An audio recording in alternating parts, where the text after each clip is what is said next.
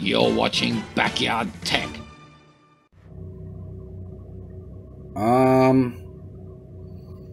That's not good. I think the hard drive on Nest server has actually spat the dummy.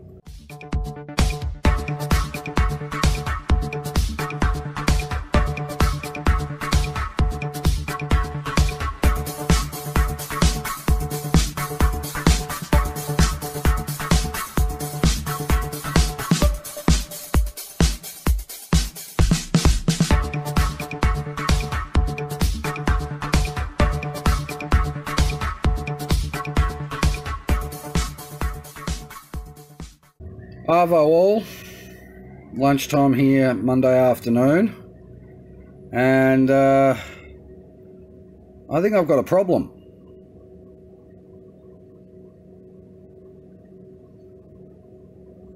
I think I've got a very, very big problem with the hard drive in Nest server.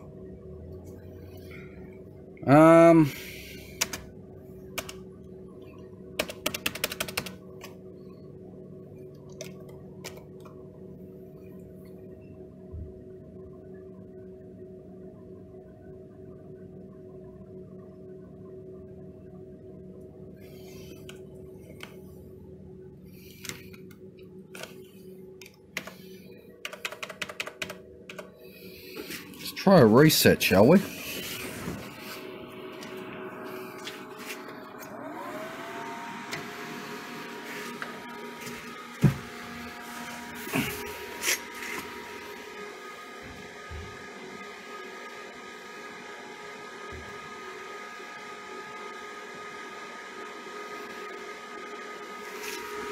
I'm not too worried if the drive's dead. I'm going to go and find the key for this, because I don't know where the key is.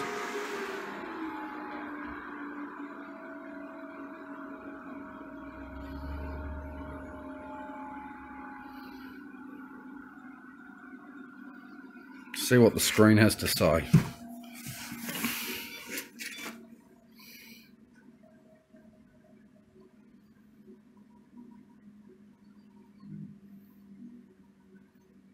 No device detected.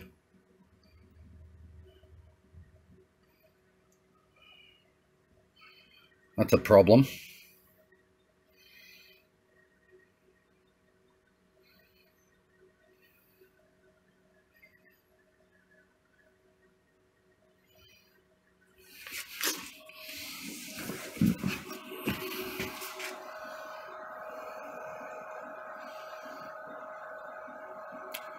Question is, do I attempt to try and find out what's wrong, or do I replace the drive?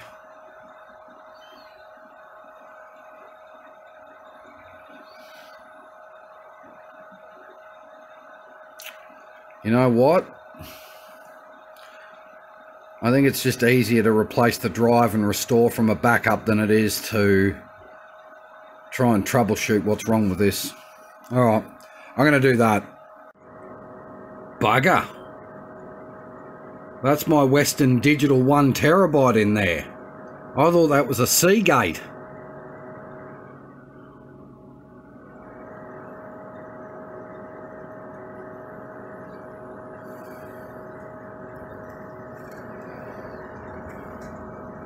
That's not even spinning. Damn, that's a 1 terabyte WD.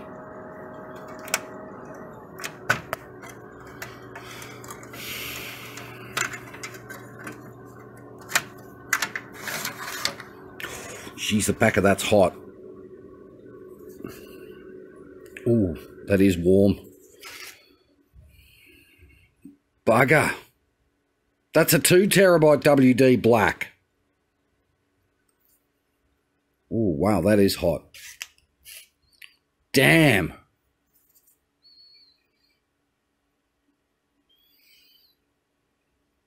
A WD 2003 FYYS.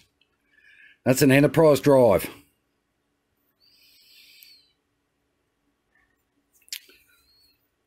Damn, that's new old stock. That drive hasn't been in Neth server for that long. Oh, gee, I can barely hang on to that. Ow. Okay. So we have a problem. All right, well, I guess the only thing to do would be to reinstall Neth server, drop in another drive, and restore the settings from probably Tuesday or Wednesday's backup, because I'm wondering if Thursday, Friday, Saturday, and yesterday's backups are actually any good. I'll just restore it from... I had no critical data on it, it's just config data, so I'll just reinstall it, then restore the config data. I think that's probably the easiest way of doing it. Let me see if I can find another hard drive. Alright, so I've just dropped in a Seagate Barracuda desktop 500 gig, which will be alright. I'm going to put the cage back on it.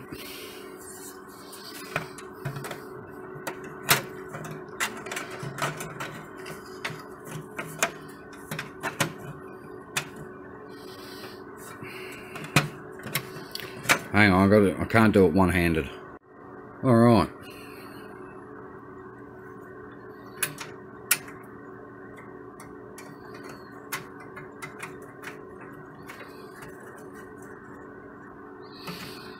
Oh, there's the other key.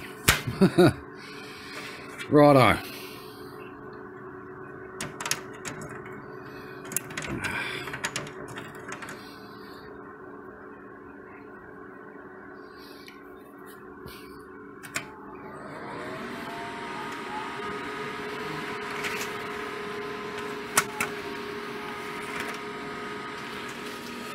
Alrighty, so what we'll do now is I'll go ahead and reinstall Neth server, and then I'll just restore it from the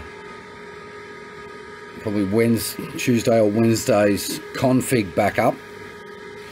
With Neth server, just so you guys understand, I back up not just Neth server's data, alright, which includes whatever's on Nextcloud. I also back up the config data. Now, I know that's a bit silly, me doing 2 config backups, but at least then I've got a backup, and I reckon the hard drive's been on the fritz for a while, so alright, we've got a drive, 500 gig. It's not like I keep anything critical on Neth server anyway. I use Nextcloud for remote file storage, basically. Alright, well, I'll go off and reinstall Neth server, and then we'll be back shortly. Alright, so reinstalling Neth server, and then I'll, once it's set up, I'll remote access it from the red zone and reapply my initial config. Alright, so I've got the red zone ready to log in. We've got post setup tasks running. So all I've got to do is redo green zone and then restore from the config backup, and job done. So it doesn't take that long to do this. I'm annoyed that I thought that was a Seagate 1 tera. And it actually turns out it's one of my good Western Digital 2 teras, which is a new old stock drive. So I'm not overly happy about that, I can tell you that right now. Alright, so this is nearly finished. Once that's done, we'll log in and make sure I've got the green zone running, and then the only thing I've really got to do from the red side of things is the green side config, as we know, and then I'll go back to the desk and finish the setup, and turn off access from the red zone. I certainly don't need access from the red zone primarily, but I mean, this is why I run backups, right? Both of data and of the config file. So anyway, all right, we'll be back shortly. And there we are, all done, all back up and running. Blocked red zone from the interface, which is fine. Now, one thing I didn't mention to anyone, and you may be able to tell from here. Okay, you might be able to tell from here, is the file system. Now, you know, old mate gets a bit of flack for using outdated file systems, various file tables and that. So I've gone for a custom setup. Only have a guess at the file system. All right, see what you reckon I've done with the file system. You should be able to tell straight away from the dashboard the file system I've picked. Okay, why? Because I can. So have a think. Now, the SSH, I haven't even used the recommended 2222. I've used something completely and utterly different, which should work the way I want it to. I decided not to restore from a backup, a config backup. I've decided I may as well just start fresh, because there's a couple of other things that I have done that I haven't told you guys about, that I'm actually going to run into Neth server. All right. The only other thing I've got to do, I've still got to do firewall. I've got to do IDS, IPS, although I'm not using smart email, mainly because I don't want to. All right, simple as that. I don't want to use smart email because I find that utterly annoying. I've got to still do trusted networks and that. So, but there we are. I decided I may as well just, you know, start from fresh. You can see there the DNS coming off the red. So the machines all look to that.